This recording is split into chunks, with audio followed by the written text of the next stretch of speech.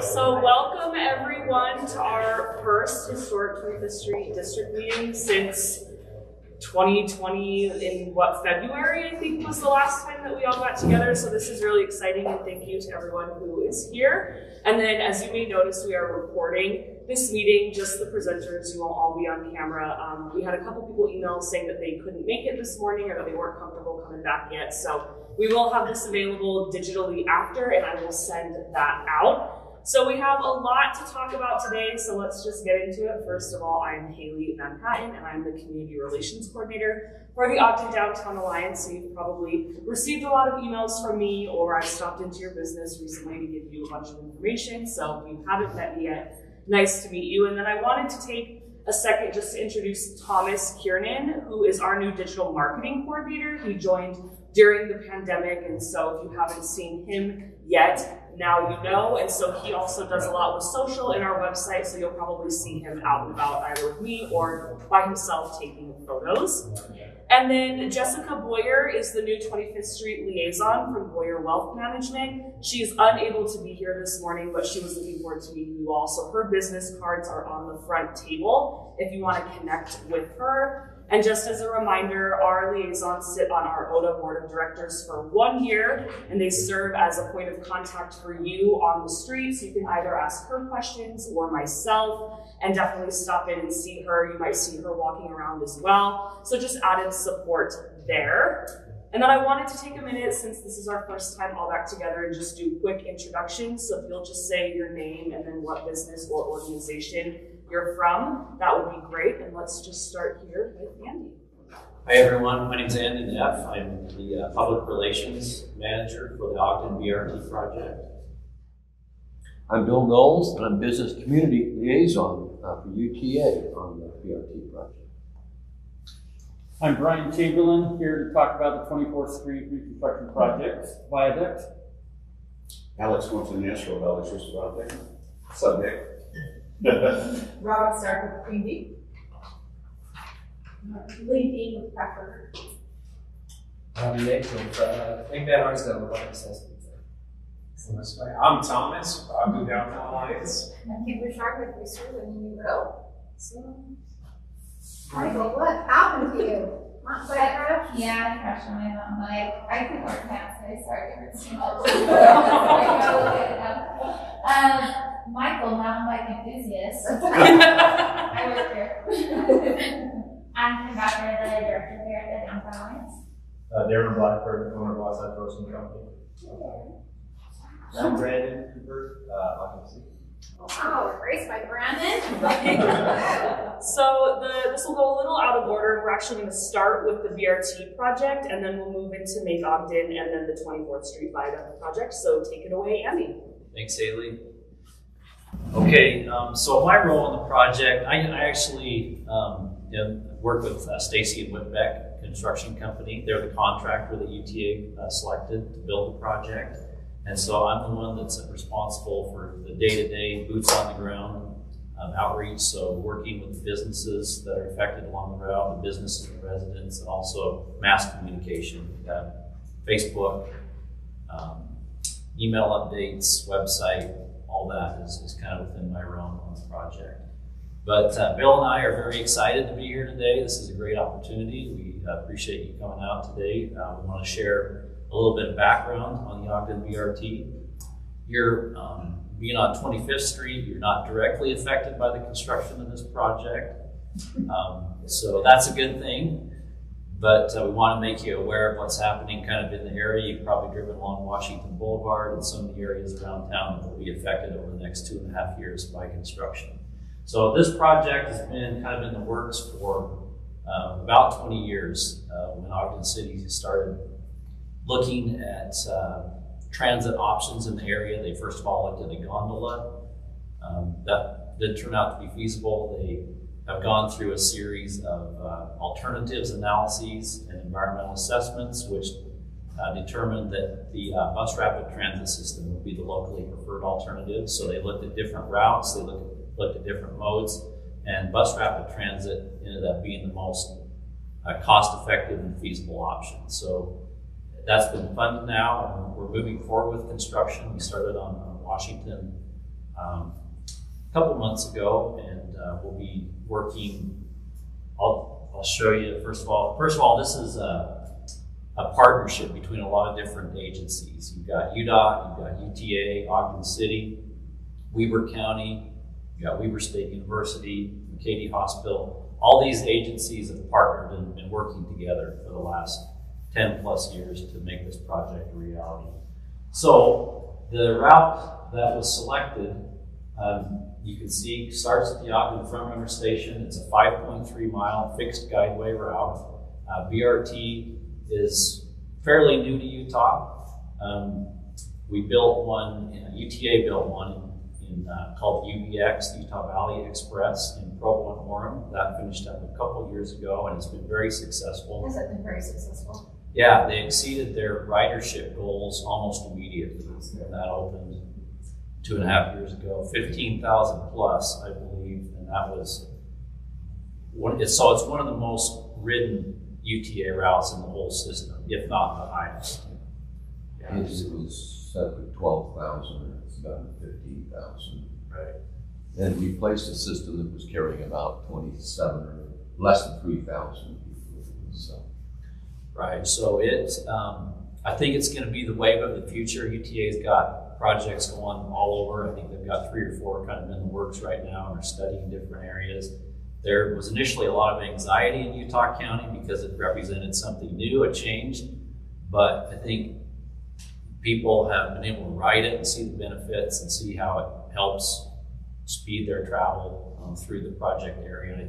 So we're very optimistic we're going to have the same results here in Ogden City. So there are 13 stations along that 5.3 mile long route. You can see comes down 23rd Street, past the junction, down Washington, past the Egyptian Theater and Active Center, and then east on Washington, or east on 25th Street, over to Harrison Boulevard, down Harrison, through the Weber State campus, and terminates at the McKay Hospital. So on this map, you can see the blue represents shared use lanes. So these are areas where the bus travels with regular traffic. And then the red is dedicated bus lanes. That's one of the trademarks of a bus rapid transit system is bus-only lanes. So once it gets over to Harrison at 32nd Street, all the way down south through the Weber State campus, we're widening the road to put dedicated lanes in the center. And you'll see center running stations. If you've been on UVX and Provo, it will be very, very similar to what that is. Meaning the station is on the east side of the road? Is that what you're saying by center? So on Harrison, they're actually in the center. In the middle of the road. Really? Yep. On the other side of the lanes of traffic, the car lanes of traffic? Like where a turn lane would traditionally be. Yeah, see, you I'll probably, take the car. At intersections, there's crosswalks there, but Right. in the middle, so you get off and walk either that way or that way. Oh, okay. this is an area Signalized. of Harrison. You probably can't see this very well, but that's 36th Street and 32nd Street, so you can see the stations are right in the center. So the lanes you're building out for cars, the roads that you've got closed off, the construction you're doing, does that make sense? I guess you have to do both, put the station and build the extra lane. Is that right? On Harrison? So the part that's done right now visibly is on Washington, Right. and that creates added lane space. That creates the platform spaces for those ones. And then Harrison starts construction today, right? Yeah, they're doing some preliminary utility work starting this week. And that would be the opposite. So what you're saying, is that? Yeah. Am I agreeing with you then? I'm sorry, I don't know. No, you're good. I'll show you, kind of show you the different areas here in the schedules. But anyway, so that's an overview of the project. We started construction about 6 weeks ago. We're planning to open in the fall of 2023. The goal is to get that operational by August timeframe before Weber State starts up in the fall of 2023. Some other features of bus rapid transit. Again, so UTA likes to call BRT tracks on rubber tires. It operates it'll feel really like a track, like the tracks if you've ridden that, but in a bus instead of on a rail. So with the dedicated bus lanes, we have a mile and a half of that on Harrison and through Weber State. We'll have 11 clean air, all electric buses. Their buses are about 40 feet long, carry about 36 seats plus standing room, so that gives you an idea of the capacity. There are 19 flights where we'll have signal priority, so there's technology on the buses that communicates with the traffic signals to give them priority to extend green time. So for instance, if they're behind schedule, they can extend the green time, and that really adds to the reliability of the overall system, helps it move through signals and keep on time. And so it'll operate about every 10 to 15 minutes on weekdays. You'll be able to catch bus at these 13 stations, and every 15 to 30 minutes on the weekends. And then UTA recently received a federal grant to offer free fare for the first 3 years. So that should help attract a lot of riders initially to get people to use the system and see how it works and see the benefits that will come from it. So the stations will be modern. So this is Washington Boulevard. We were talking about that a second ago. Washington, actually between 24th and 25th Street is where we're working right now. And so for the southbound BRT route, the station will be in the center of Washington, right across from the Egyptian Theater there. And then for the northbound route, it'll be a side running station right by Farmers Market. So most of the stations on this project are side running, but again, Washington and then Harrison also have the center. There's a rendering of the Browning Center station up on campus. So these stations will have raised platforms. The buses will be low floor to speed the boarding on and off. There will be prepaid ticketing in the future. It will be free for the first 3 years, but these will be very modern looking stations. Bill's working on a committee right now with the city and some others to come up with some art. They're looking at some laminated glass designs. Yeah, you might point out that between those pillars there's glass windscreens. That's where they're looking for artwork. And then there's a rendering of the Mikkol Hospital. So yeah, the design right now it's not going to look exactly like that, but this is just an artist's rendering of what those stations will look like. There's a picture of the electric bus.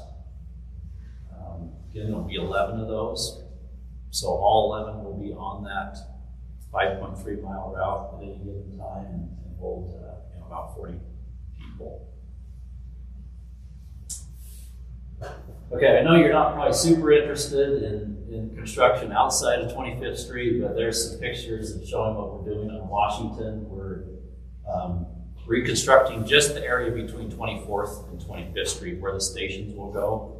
Between 23rd and 24th, there's some very minor signal work, so we're not going to affect that area much. But we hit a milestone last week. We have reconstructed the northbound lane, got that paved back. We have traffic switched to the east side of the street, and we're reconstructing the southbound lanes. And we expect that to continue through about early June, and then we'll shift traffic to the outside and then reconstruct the center. And you'll see station platform work going on through this fall on Washington.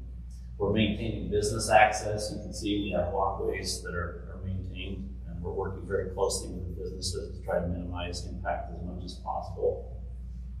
And then up on Weber State, we are in process of building some retaining walls, and we just started some of the removals for the Browning Center station, and that will continue through this fall.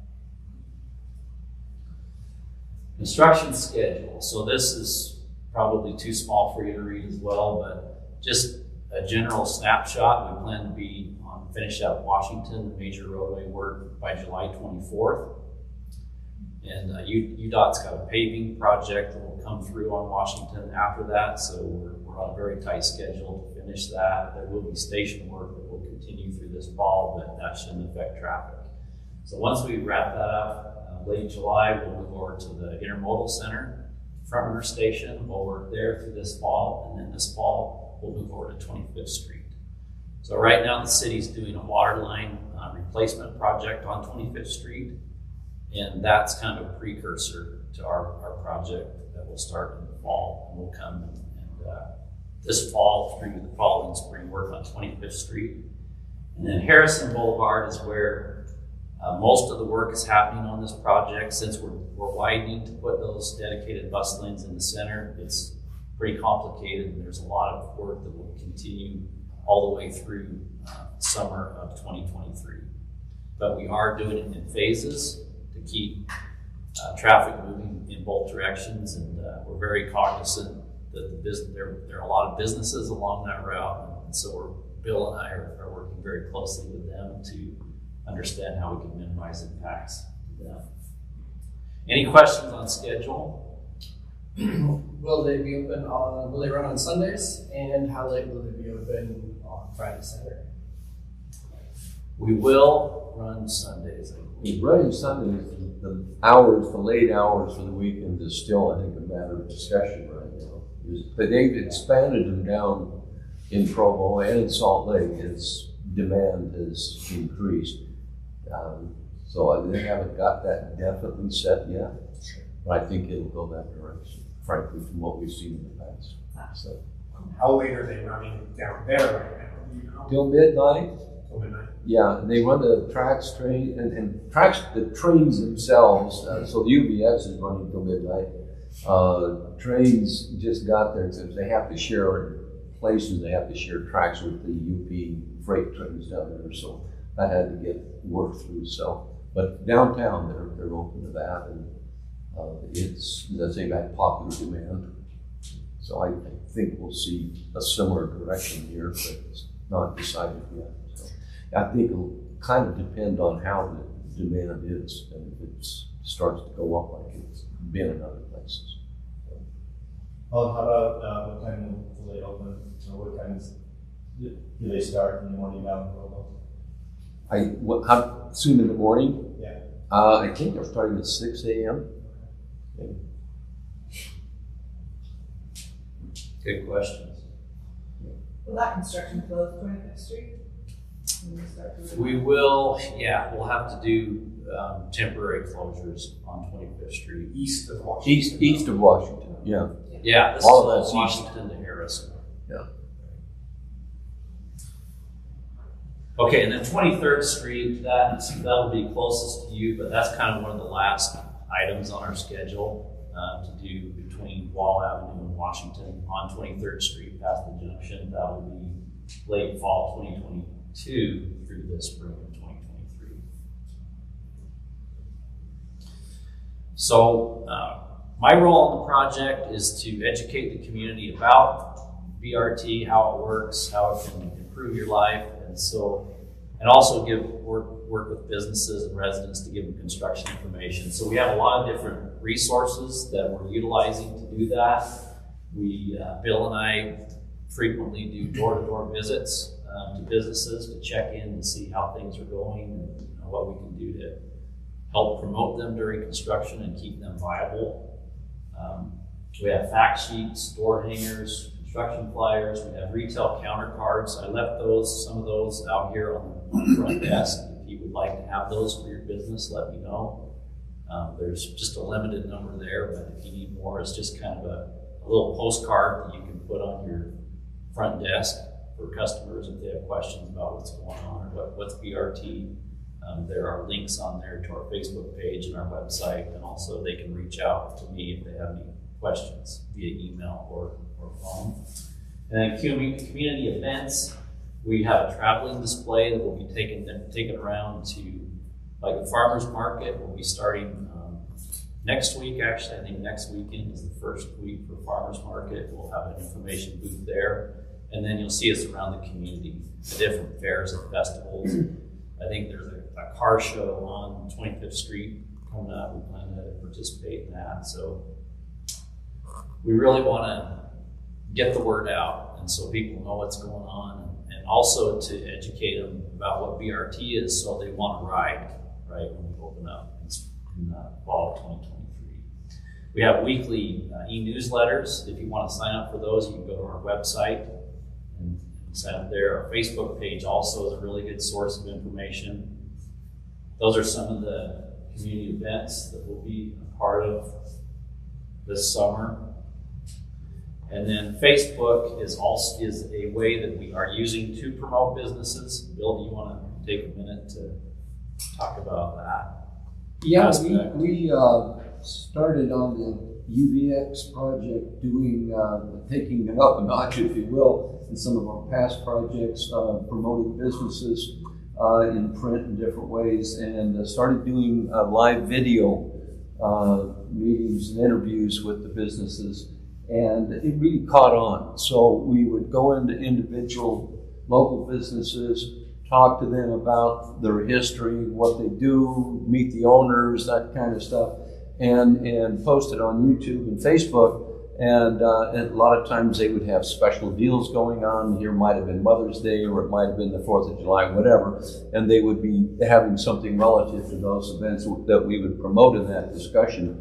And it really caught on. We got so many hits on that.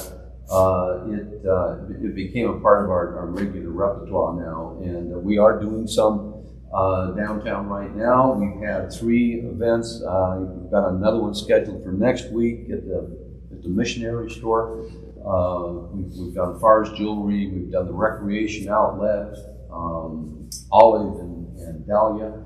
And so it's a fun deal, because a lot of these people don't get seen or aren't noticed so much in terms of just people driving by down the street, and all of a sudden you pick these people out, and they've got some really cool businesses going. So it does help getting people to notice. And we, of course, make a big thing out of saying you can get in, you can get out, there's parking here, you can get there, and making sure that people know, even though the construction and the orange signs are everywhere, you can get in and out safely and conveniently. And these businesses, more than that, they need your help to come here now and not drive the other way. This is a good time to support those businesses. So it's been a big part of our efforts, and we are, in fact, we established which we've done in the past. Also, we have put money from the project, and the city matches those funds to put into a marketing fund to help promote the overall businesses, and sometimes we do individual coupon things as part of that. And we've got a committee mostly made up of business and business community people here that we are just having first meeting, right? Okay. So we're getting together starting today, later, and we'll have ongoing meetings to talk about different ways to apply those funds in a positive way, drawing people into the businesses along the construction corridor to help people continue to recognize they need to support these businesses and not drive off the other way when they see a construction site. So it's kind of an effort in shaming the public into making sure that they continue to support these local businesses that we all want and need so bad.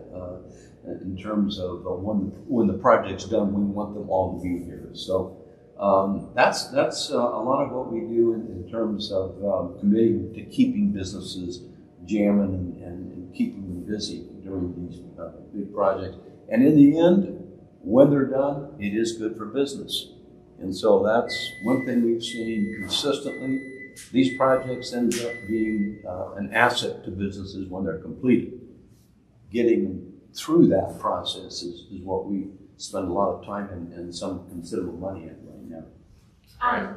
Bill, for people who want to, they'll have a slide at the end of their presentation that has all their contact information on it if you want to photograph that. You can also email our office if you want to sign up with Bill for those videos.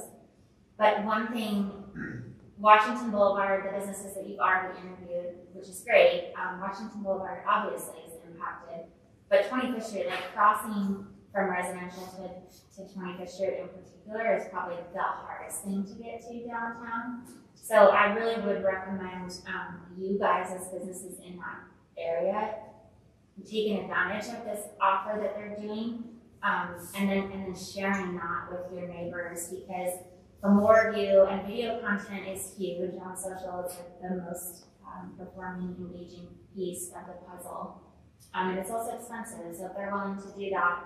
But the more of us that can be saying how to get and navigate to 25th Street and how you can still park, and it's just a little bit funky right now. It absolutely is, you know, we have joked in our office we're supposed to be telling people how to get here, and every day it's a little bit different just to come to our office. So because of all those different interconnected projects that are happening, but I'd love to see more businesses taking advantage of what these guys are trying to do.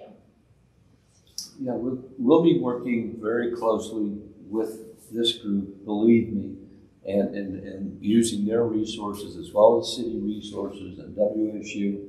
And it is a community effort. I get on a big soapbox frequently about that because it is, in fact, you know, this is the community. All of these small businesses, and it's not that the larger ones don't need it, they get impacted either, but it's the small businesses that have the less resilience or resistance to it. So we make a real big effort in keeping the community aware of keeping that support going, these guys.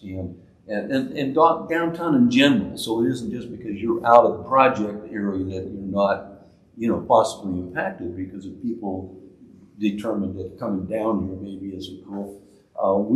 We address that. We want to keep all of that going, and so even if you're over here, we want to make sure that you are getting the benefit of some of that communication also. So it's, as I say, a community effort. It's not just specifically parked on the street there.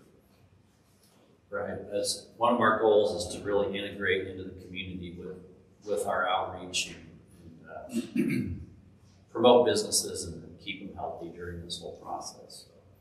Okay, I'll go ahead and wrap up. This is our contact information. So this is our hotline number, email. If you have any questions or concerns, feel free to reach out at any time. And then also, please like our Facebook page. I think you'll find a lot of useful information there. There'll be information about BRT and how it works. We have animations on there showing the bus kind of going in different areas. One that we're still working on, but one we have up on Weaver State campus. And then the business with Bill videos are really, really good.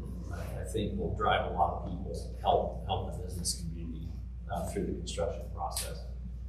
So with that, I'll wrap up, unless we have any further questions or comments from the group. Real quick, and you probably touched on this early on and probably early in the planning process, but why is this happening?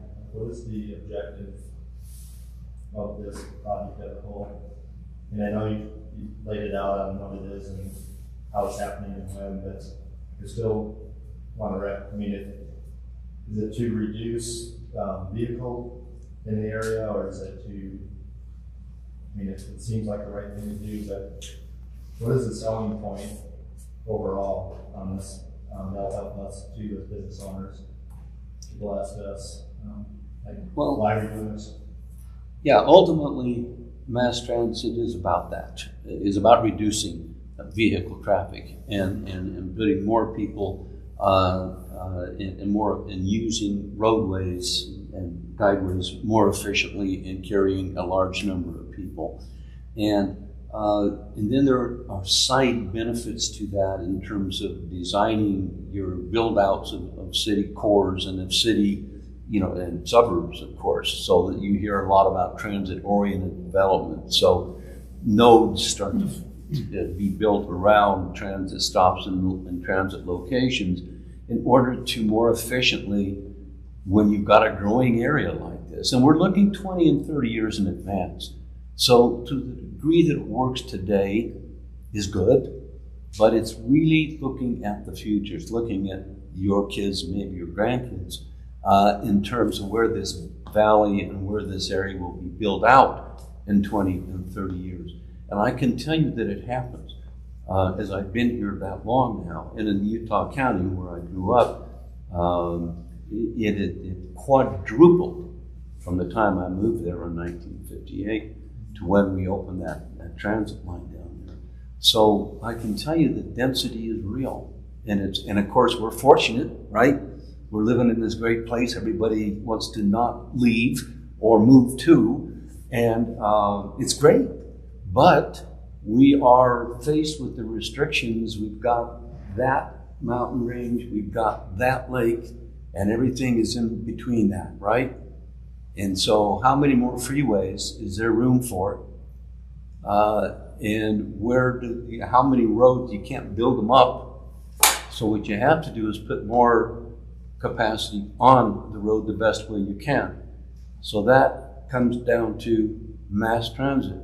And this won't happen anytime immediately or anytime really soon, but in some areas, the efficiency of a rail takes over from bus. So because when it reaches a certain capacity, you add a rail car, or you add another rail car. With a bus, you have to put a whole new bus driver, and a whole new part of the system in there. So in some places in the world, in South America and in Canada, another example, BRT is turned into light rail.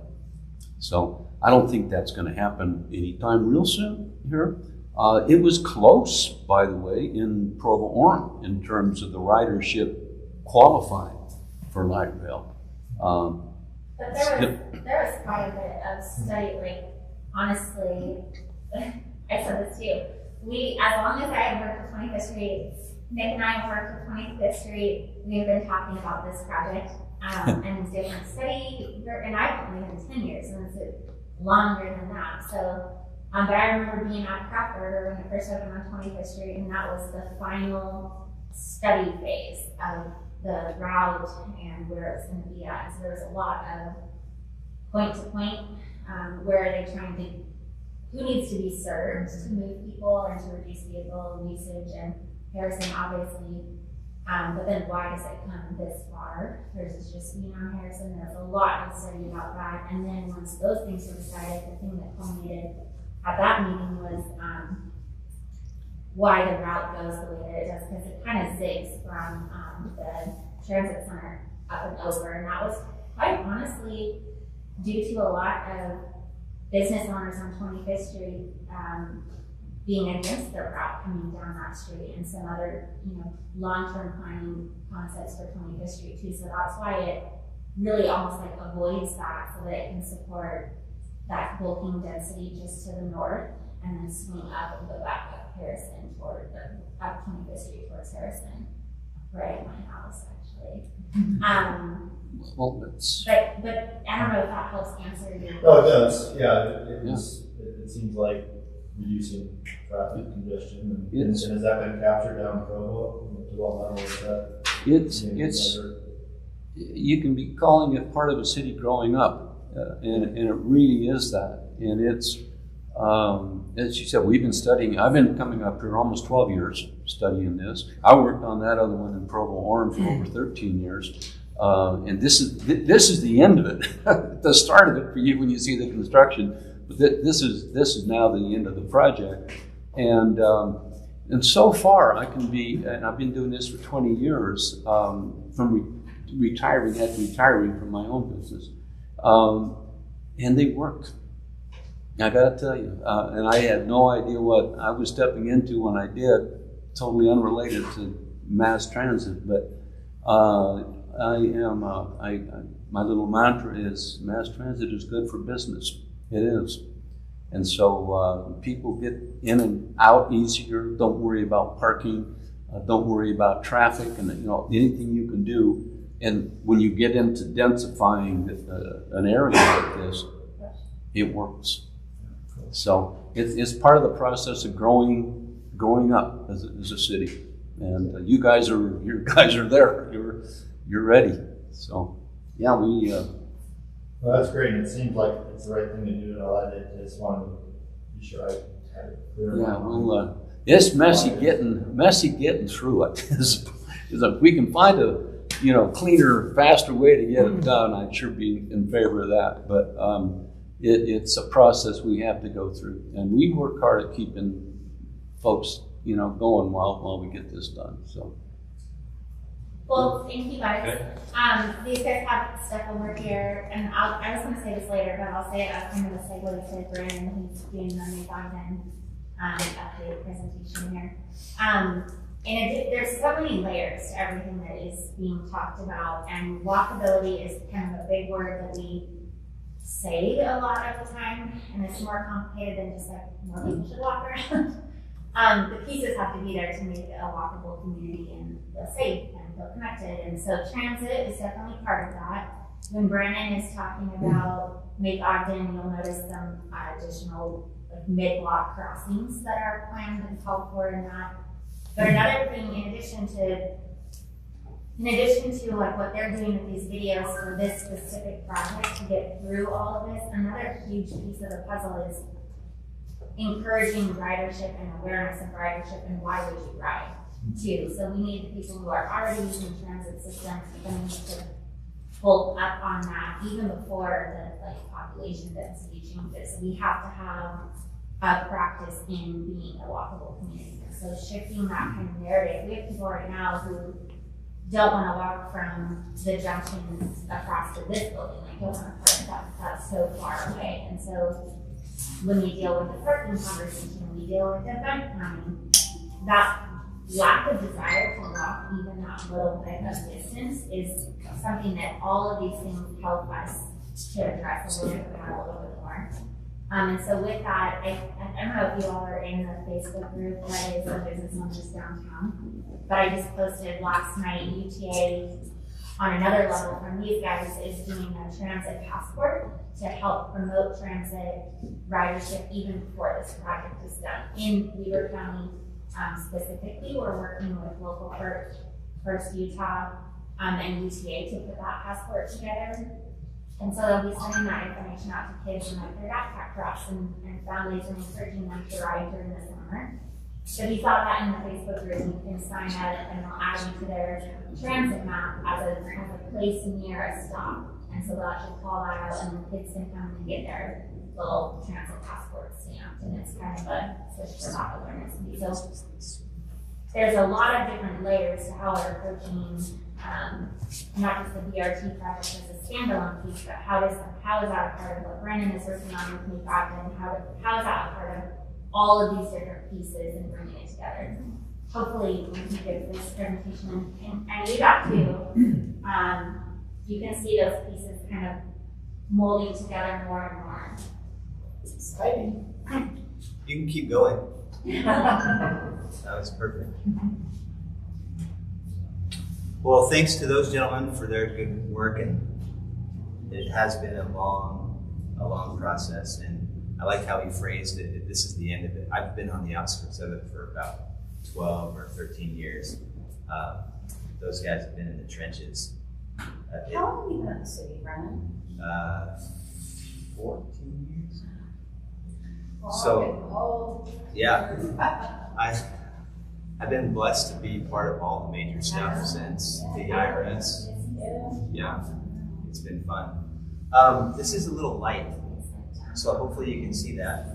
I probably won't talk about the whole presentation here. I wanted to focus a little bit on episode 1. So if you're familiar with the Make Ogden plan, it's a 20-year plan for the downtown, broken up into 4 5-year periods, phases, we call them episodes.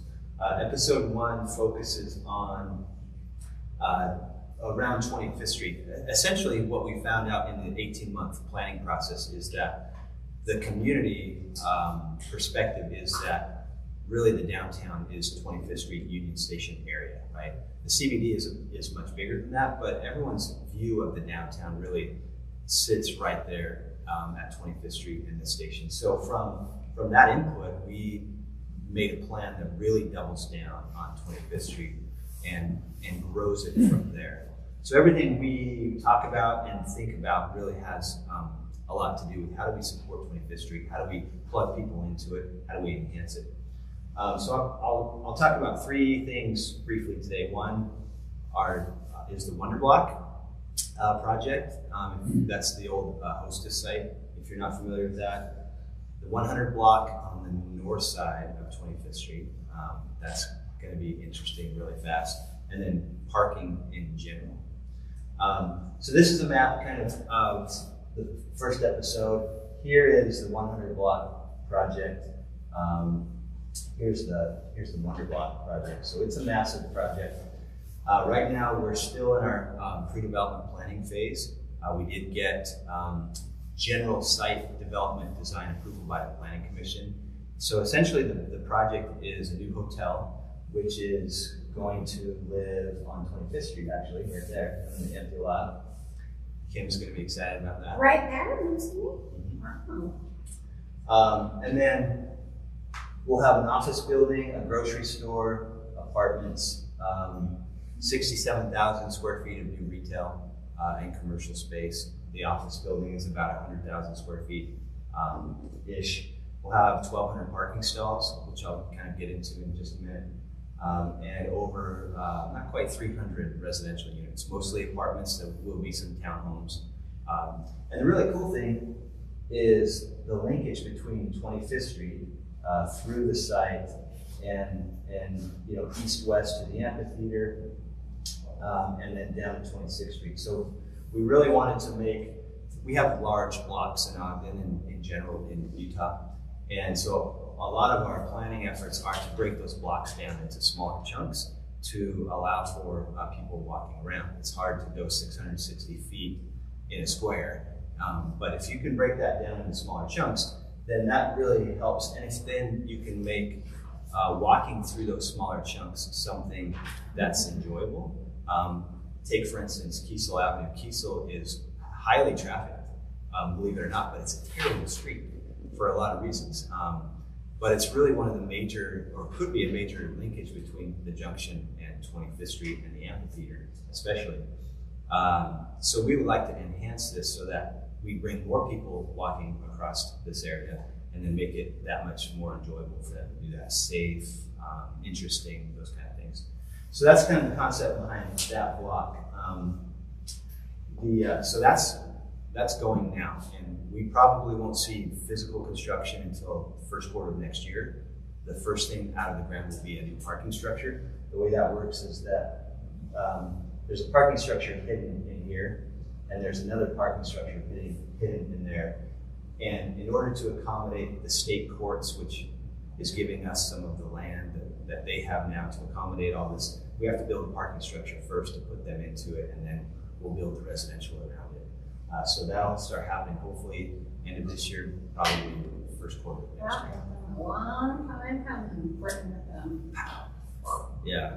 Yeah. We bought that in 2016 and then tore it down in 18 and have been planning ever since. It takes a while. It's about a $200 million project, so it will be the biggest thing that Ogden has seen other than the BRT since the junction. The junction didn't even cost this much. Can you tell them where that red line with the arrow is the BRT route? Yep. This guy here? Yep. So we'll come up 25th Street. Part of what Make Ogden did is it balanced the public investment and the private investment. And so it called out areas where the public needs to invest, meaning the city and county governments. 25th Street is primarily one of the major points of public investment. So we have in our CIP plan, our capital improvement plan, a process to allow us to fund enhancements to 25th Street. We haven't designed that yet. We hope to do that with you all because that's your front yard and backyard. But to me, that looks like sidewalk enhancements, roadway enhancements, landscaping. One of the critical parts of this for all of you who are on the south side of 25th Street, especially as you abut the Wonder Block, is that traditionally the back of your building has been kind of the back house. That's where your electrical transformer is, that's where your trash cans are. Right now, this plan hopes to enhance that. So now you have two sides of your business, and the backside now runs into a multi-hundred-million-dollar project. And so we're trying to support Kim in the facade improvement program. We've got some ideas that we need to talk about. Maybe with some of this America recovery money, we can use that to enhance some of that for the backside of businesses along 25th Street on both sides. And we actually, that facade improvement grant is actually written in such a way to support this one with that back of house service. So it is a facade improvement, but then when you read the beginning, it says that you have public use of back of house, and you're eligible for that too. So places like Haille and Jelly Jar, they have both sides right now, but not everyone has that. Lucky size, like it changes that alleged and lucky size, and then even over to like social acts and things like that, all being that interconnected, visible piece to that red line that connects to 25th Street is pretty significant. Even though it looks tiny, that's a big deal in the planning process of everything. Actually, I'll tell you this too. You mean like the mid-block line? Yes. This one here? This is totally off the top, and I'm sorry. But we had a group, we're partnering with Nurture the Creative Mind to do this Kids Academy. We were talking about how art can help kind of highlight some of the spaces that we're talking about. And we told the story about starting Beats and Beats was in the Twinkie lot the year the city bought it. And we had a couple hundred people come out there, and we were under the gas pump, the old gas pump. It was kind of a cool aesthetic. But so many people came there and they're like, I come downtown all the time, and this is a place I haven't even thought of. You just drive by vacant spaces, and so long that they become invisible to you. And so being able to bring them back into the conversation and having people see there is opportunity and this could be something. Now we're in that, this is going to be something, but there's so many other properties that are called for in this Make Ogden plan, and filling those like vacant pieces. I think that's what you'll see a lot of from our office is kind of programming, pop-up programs and events that can help bring awareness and visibility to that as part of their public outreach plan. So when you see those things, they're not just like little events because we feel like doing something small and silly. It's because there's a thought process and the strategy of bringing people in and on board with the conversations that are happening more big picture. Yeah, we have a lot of really cool nodes in the downtown, Union Station, Junction, 25th Street, River. But the connection of all of those is really what Make Ogden is about. I just was curious, what's the time frame for like episode to time we get to episode 4 projected? 20, so they're 5-year episodes. So we're in episode 1 now. We hope to see everything that we have kind of envisioned in episode 1 done by 2025. And then episode 2 would kick in. And it's not a science, right? I mean, it's opportunistic. It's also deliberate. So as much as we can balance those things together, we'll continue to march on. The idea is that the plan sets out principles, and those principles are applied to projects and to strategies and programs, and to the extent that they all mesh together, we'll try to balance that. But it's a 20-year plan. Okay. If you've been to the great places of the world, I mean, you know that part of that experience is discovery, right? Walking down a street and turning and boom. One of the coolest experiences I've ever had with my family is struggling up the arches climb, right? My family's not super athletic. We struggled, and then boom, we come around that corner and the payoff is amazing. And so we have the potential for that here. We've traditionally been scared of narrow alleys and corridors and things because the boogeyman hides in those. But there are, and we don't necessarily want to do that, but there are linear connections and there are streetscapes and cool things we can do to connect all of the wonderful assets that we have. So that's part of this. Going back to the kind of facade thing back of the house, on the 100 block on the north side, that's going to be really important as well because that project is actually taking place as we speak also. So that's right here. And for the most part, we'll see, Well, we'll look to everybody as just a traditional apartment building. It's the common living thing. If you have heard of that, it's been in the newspaper a couple of times. Common Living is a national group that manages shared spaces.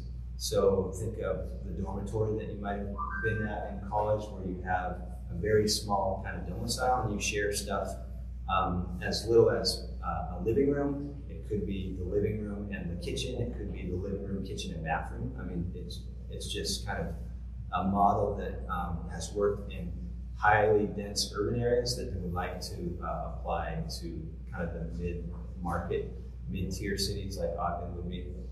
So we're going through that exercise now to figure out what that project looks like. But Common is on board.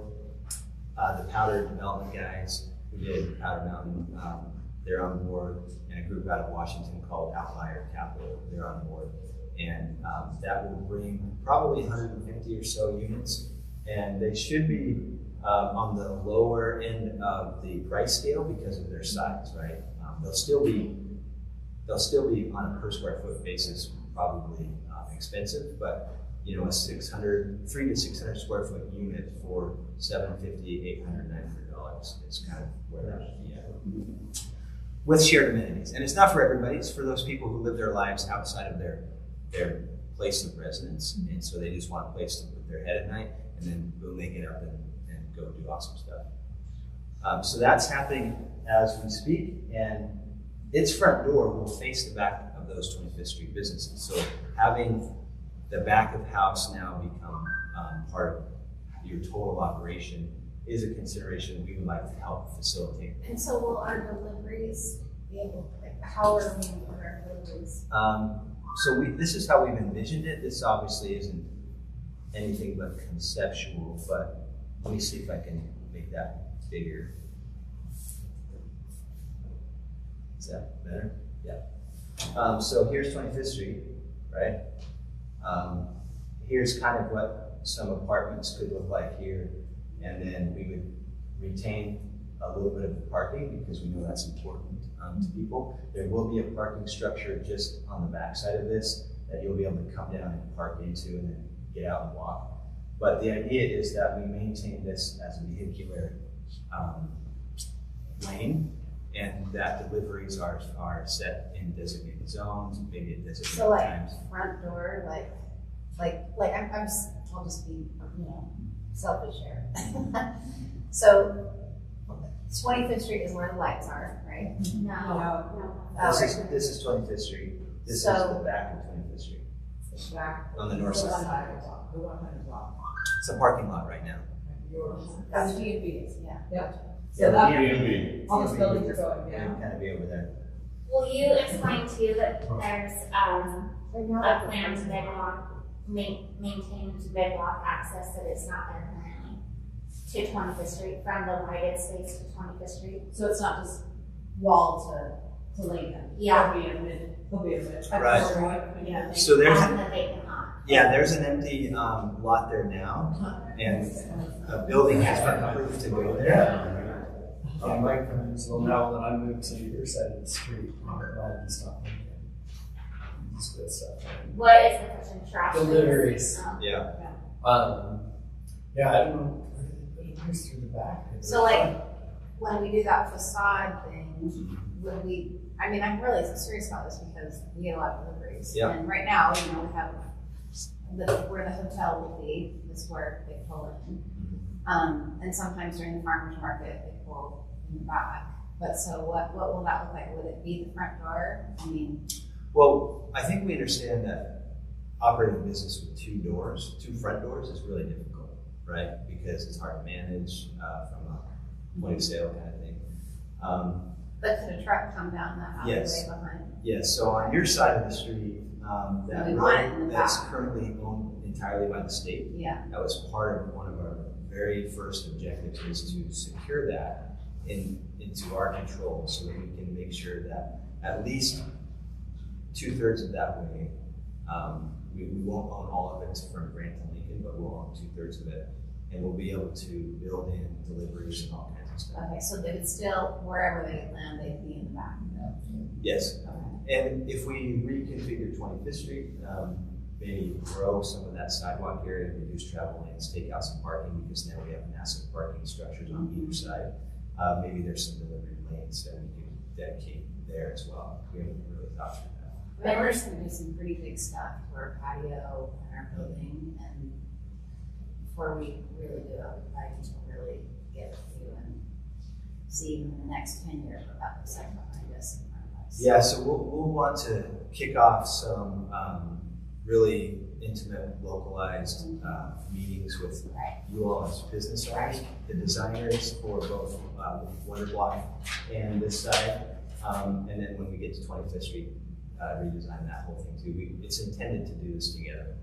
Well, and can you shift? I mean, I'm in the 200 block, so I don't have that issue because we have a fire lane, and that's where our delivery guys park. So and that'll change eventually too. Well, I'm along with him. We got to know, because I mean, it's if there's parking there, where do they go? What do they do? Right. You know, get them all day. We got to have the goods. Yep. So well, that's actually this plan doesn't have those answers outlined. Okay, that's fine. Just because This is in your Absolutely. for us to Deliveries, get dumpsters right now, dumpster situation on the 200 block has always been terrible. Yeah. I rebuilt those after they got smashed for 12 years. They probably need to be rebuilt again. How do you park once and move up and down the street? That's really the goal, right? We can't continue, and this is kind of a segue into the parking concept. Okay. We can't continue just to have these giant, massive parking lots everywhere. People are going to have to change their behavior when it comes to learning how to park in a parking structure, and then utilize other forms of transportation if they need to go within a half-mile, radius. So we're really trying to eliminate the surface parking lots as much as possible, consolidate structured parking where we can park massive amounts of people in a really convenient way, and put those in places that make a lot of sense. The Wonder Block will have public parking, so you can park there, access 25th Street very easily. This site will have public parking. It'll have parking for the new construction, but it will also have public stalls that the general public can come and pay for and use. We will be removing surface stalls, obviously. Those will be replaced 1-for-1, maybe 2-for-1 in the public parking structure. So Ogden doesn't necessarily have a quantity parking structure problem, right? We have more stalls than we need for the business uses. They're just not convenient. They're not in the right places. They're not maintained very well. So the whole parking concept is to consolidate those things and make them easy and safe. However, to do that, it will then transition the entire downtown area to paved parking.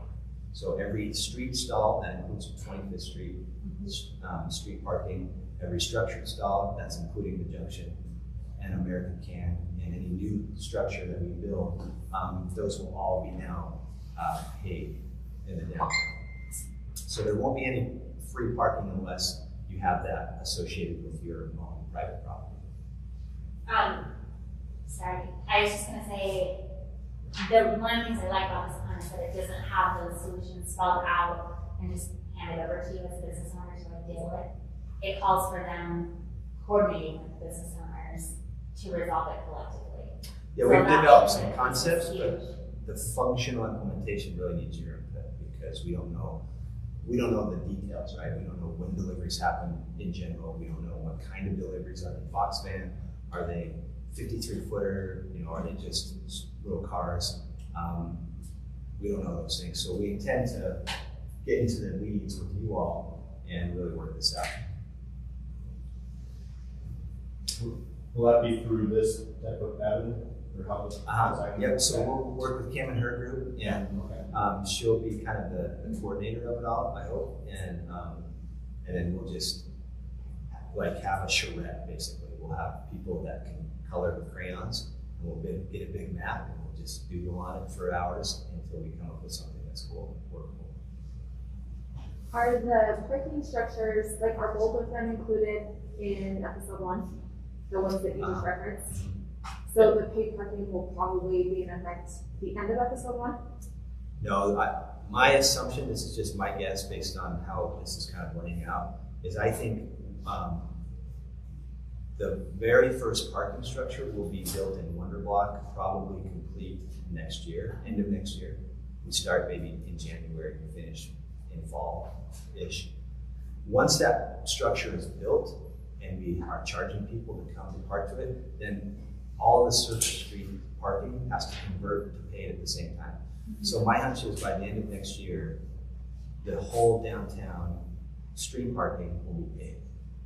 And then we'll have the junction and the wonder block structure as the two structures that are paid. And then everything after that will just be paid as well. Which location will that first parking structure be at? It'll be in the wonder block property. This guy right here. Where'd it go? Right here. So there's actually 1,200 stalls on the wonder block, and then on the 100 block on 25th Street, it could be somewhere around 600 stalls. So it'll be a massive amount of parking that we currently don't have. It'll be more than what's here now. And is that separate from like the residents that will be living? You mentioned all of the townhomes or apartments and stuff, or is that their part? That's inclusive of that. So public stalls will probably have 200 on the wonder block, 200 public stalls, and then 150 on the 100 block. And then there's another parking garage meant to go here, right here in this thing, which will be public as well. That's this. Where's that at? Out Right here. Oh, right here. finally. We're going to tear this building down. No, I'm just kidding.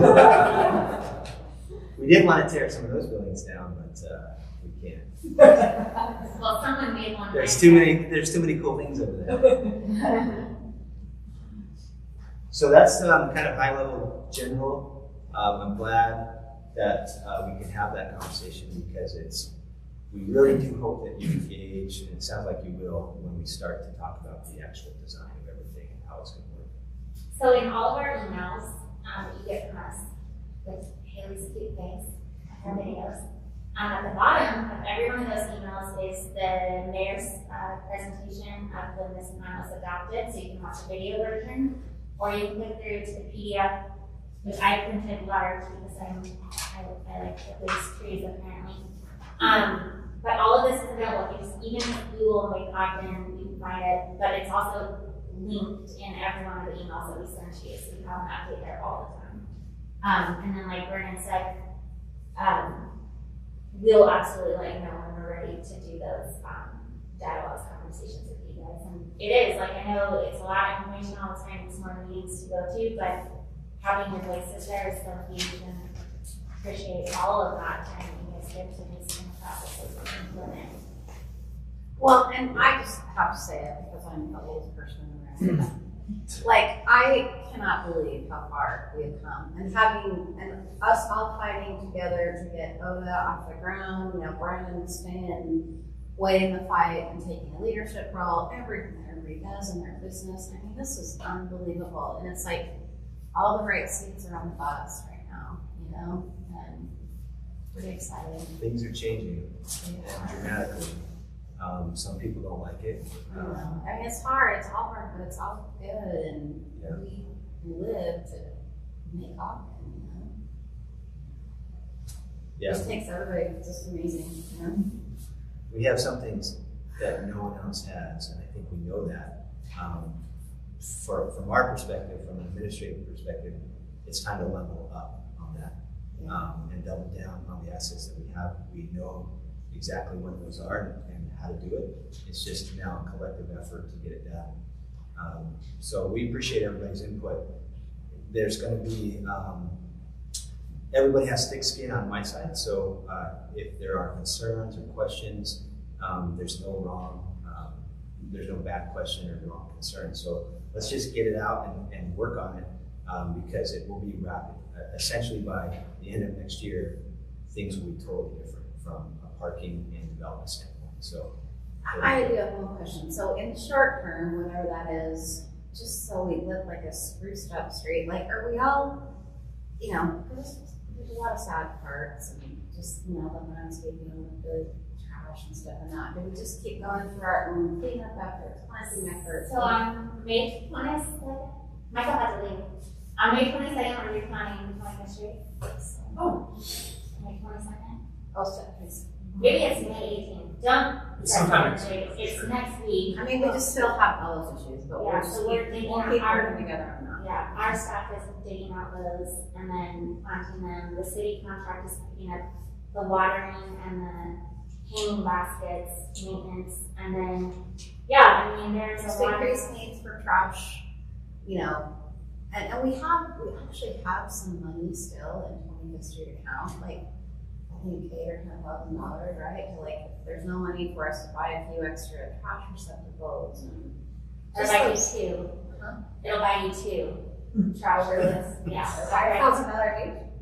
It's because you have Wi-Fi in them. There, no, our tractors are like I 30 don't know, just, and we don't have to get in the weeds here, but I mean, I think just all of us who are the business owners here, you know, there's still that, and we all are responsible. Well, yeah, and I think this is a huge point because everyone's like, yes, this is coming, and you look at that rendering of 25th Street backlit on the second side, and you're like, this is great, and that is like a nice vision, but in the meantime, the street does have to be taken care of, and you can't just say, oh, well, change is coming. There's a lot that needs to happen constantly down there in those three blocks. And like the city, I think this last year, we said during COVID, you know, we fought for, again, as long as that BRT conversation, I've been a part of you all fighting to have your street lit during the winter decently.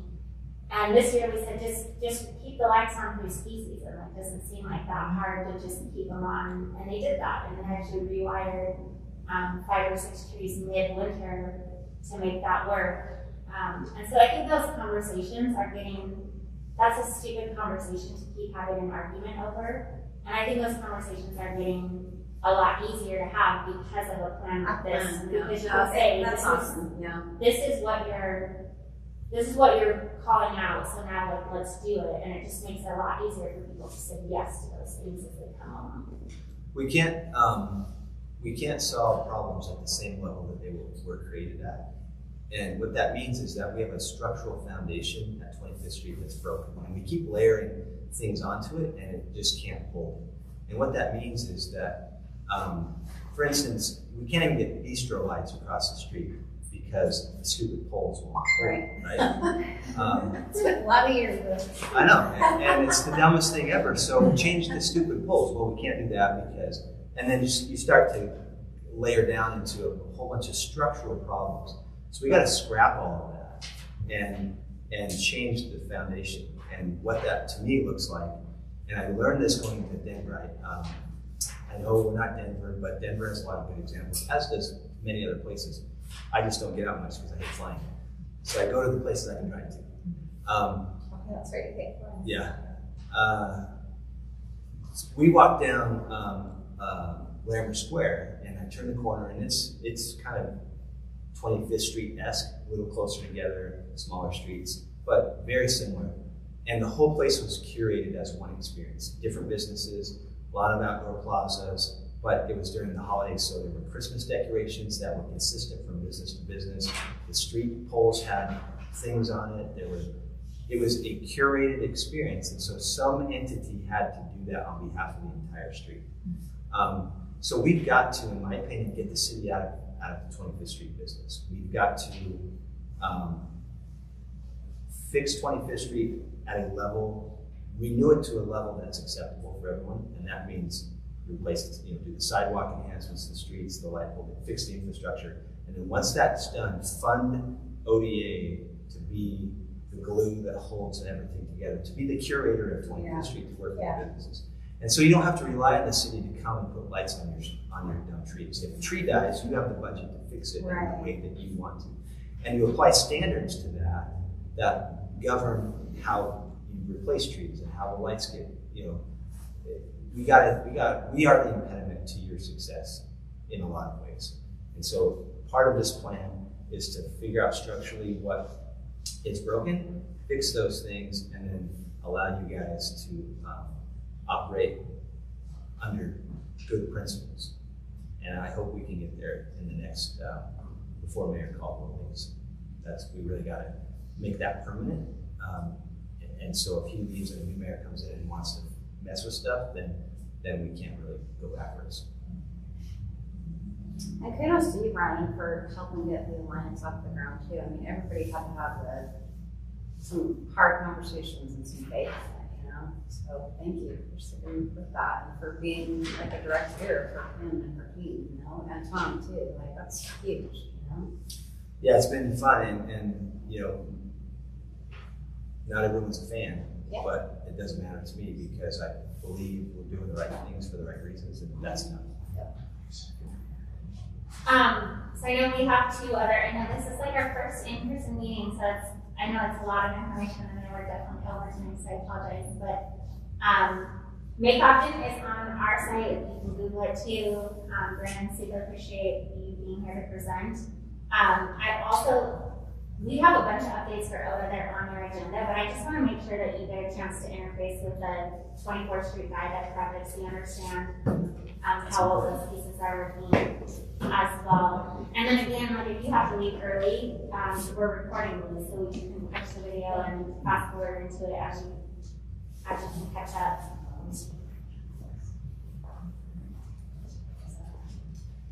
So I guess I'm next.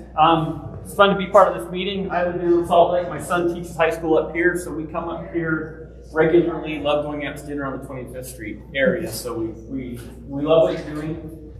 I'm the engineer overseeing the reconstruction here on the 24th Street Viaduct project. I've only got about 3 slides. It'll be quick. So the purpose of our project, we're repairing the potholes on the surface. We're replacing the joints on the bridge deck. We're going to be going underneath, repairing some of the bends in the columns that are holding the structure up. And here at the east end of this structure, we are putting in ramps, taking out the stairs, putting in wheelchair accessible ramps to get you down off of the viaduct. So the benefits of the project, we're going to have better pedestrian access, better drainage, smoother roadway surface, and increased longevity on the structure itself. The repairs we're doing are to get us another 20 years of life out of the project, out of the bridge. So what to expect? I think you've all seen it out there. We've got traffic limited to eastbound only. We are closed to westbound traffic. We are also closed to pedestrians and cyclists at this time. See, they made that clarification because everyone got to cross it. Shame on you. I hope you did it safely. From Roosters. I was supporting local. Yes. I think I'm the reason that's not complicated. So there is to expect some dust, some noise, some lights out there. We may be working nights, up to 7 nights during the project, but for the most part, we're working during the days. So our timeline, we began the middle of April. Going through late May, we will be working on the south side of the structure. Once we get done with that, we'll flip traffic, put traffic on the part we just fixed, and we will fix the north side. We have been working on the pedestrian ramp since we started. We're going to finish that in July. We will have 1 full weekend closure. I believe it starts Friday night through Sunday night into Monday morning. That'll be happening the end of July as we get things finished up, and we should be open to traffic in both directions by early August. In conjunction, not associated with this project, but within our work zone, there is a paving project coming through on 24th Street from I-15 to Washington Boulevard.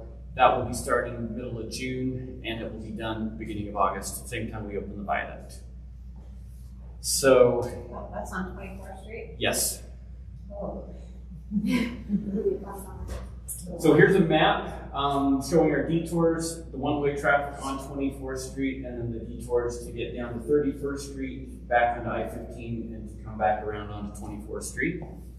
For the locals, I have discovered some other little ways off of 21st Street, and you probably all know about them too. Here's our contact information, phone number, email address, and website if you want to see that. We've got a sign-up sheet out on the table. If you want to sign up for those email updates weekly, you can sign up out there. Do you want to, at the last meeting we did was the junction meeting, someone emailed me afterwards and asked about how people are traversing. You guys are offering the transit. Will you talk about that? Yes, if you do, for the pedestrians and the bicyclists needing to get across, we realize we don't have a spot for you to go safely. We are offering free bus passes to people who need to get across. So if you go to our email address and request those, we can get those to you. We've been handing those out to people who are walking across and biking across, trying to give them an alternative to stay safe. And the corner, the corner down here, that is called the corner, is one of the pickup locations for those two. And so that's kind of a nice option for, and they actually can canvas out in the neighborhood over on the A, B, C, E, those avenues all the way to the freeway. And then this direction too, we've been working to make sure people have that. But there's a lot of people who are not necessarily going to answer their door for a random person. So just, even though maybe that doesn't help you getting a bus pass, if you have people in your life who are like, hey, what the heck, just, you can always circle back through our office, and we're happy to connect you here if you forget what this is, or, you know, but that's just, if you hear that kind of feedback throughout the process, I just thought that was kind of cool that you guys figured that out. You mentioned the pavement overlay as part of the bigger project. Yes. That'll obviously give us new pavement on the viaduct as well. Are you painting the railings, and replacing the fence, and changing the lights at all? We are fixing the railing where it's broken. We're not, but just very limited areas. We are not painting that, and we are not doing anything with the lights. And the chain link fence isn't getting replaced or just repaired? We're just repaired. They're across the viaduct, new chain link fence going down the pedestrian ramps that are being built, but across it's all staying the same. That's too bad. Yeah, not my decision. Yeah. So I think I talked, maybe, I don't know if it was you I talked on the phone, but can you remind me what the parking situation is? First of all, are they going to be putting that parking back underneath? Are you guys going to put that back? I mean, I don't know if it was ever truly a parking lot, but a lot of people used it. And then is the one, so like is the parking lot behind the new Brigham building, is that one closed? I'm in the good building and my parking lot is freaking full. So I'm just wondering how that is all working currently and what the plan is. I don't know the answer to that. I'm sorry, I don't. The new Brigham parking lot is currently accessible. It was closed for like 2 days last week because they had equipment over there. I assume it will be that same like we're on calls with them. I assume that will be the case throughout this project as they move big equipment and not depending on where it's positioned, whether or not you can turn left or right on whichever way you're going on the wall. Yeah. The parking is not at all available throughout the course of this parking area. It's not at all available throughout, but from the vantage point of that, it looks like that space would still be there at the end of it because the stairway is actually south adjusted. Yeah. It's not a stairway, I'm sorry, it's a spiral instead of a swirly. The ramp? Yeah.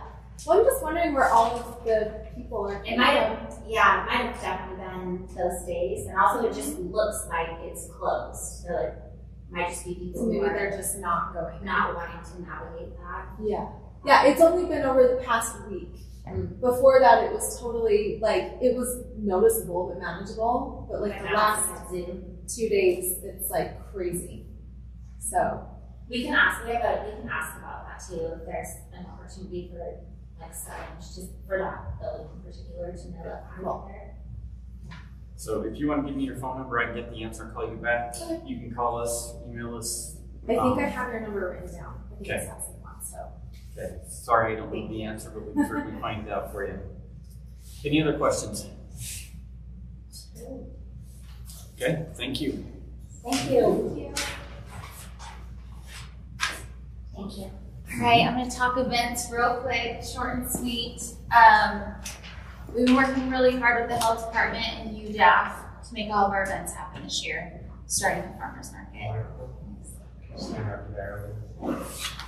Don't get my pee in the middle. Oh, is the camera right there? Sorry.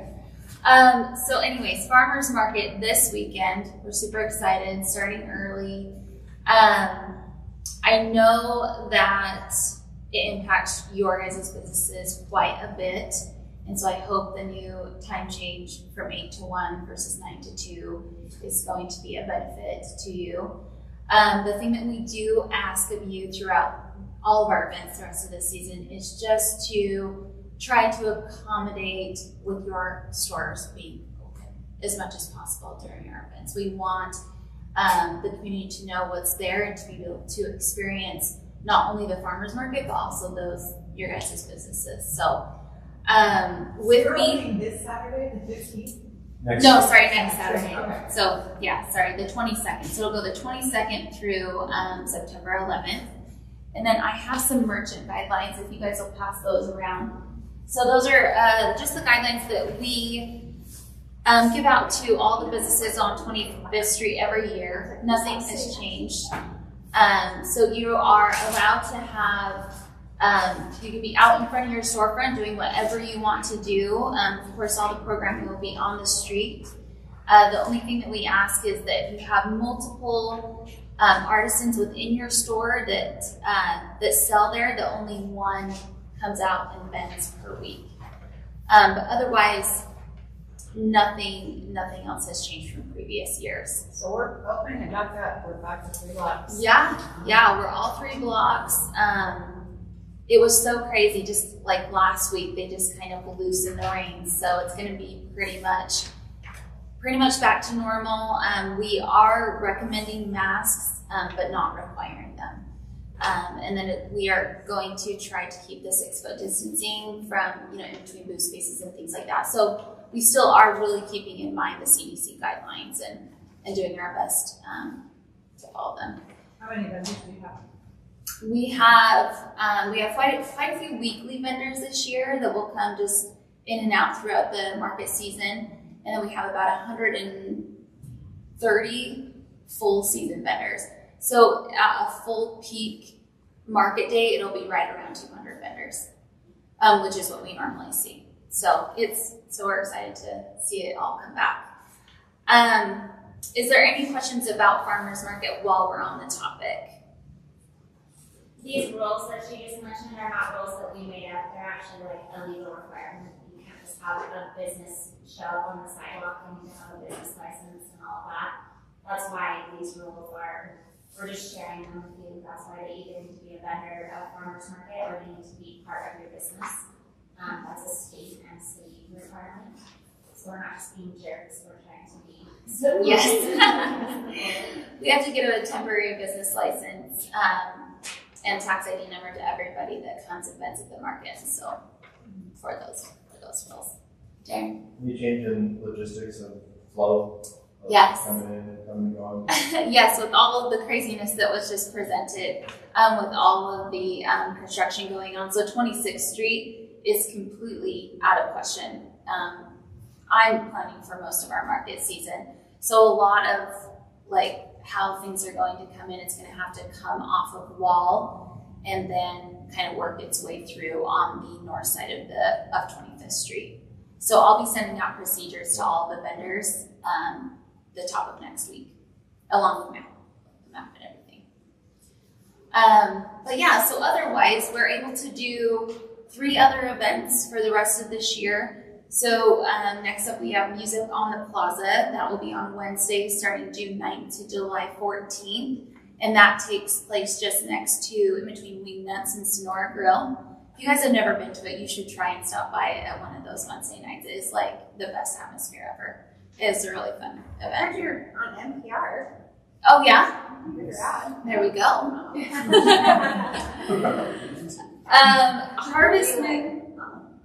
Harvest Moon celebration. So it is happening. We are just not expecting to be able to host it at the scale that it normally is. But we are still in the works on planning that and inviting vendors and getting that all situated. So we are planning to still incorporate the businesses to be out on the streets and support you guys as much as possible. but more details to come on that. Just mark your calendar for September 18th on that one. And then lastly, we moved the car show that usually takes place in June to October 1st, so it'll still be a Friday night, and we are planning to host that at full scale. So that, as you guys know, is one of the busiest nights for 25th Street, so please just make sure to plan accordingly with that. But yeah, that's what I have for you. We're excited to bring some stuff back and get things going again, but do you guys know fall market size and shape? Yes. So right now with fall market, we're planning to host it. So it'll be separate from summer market. We are going to have a whole new registration and everything just like we normally do.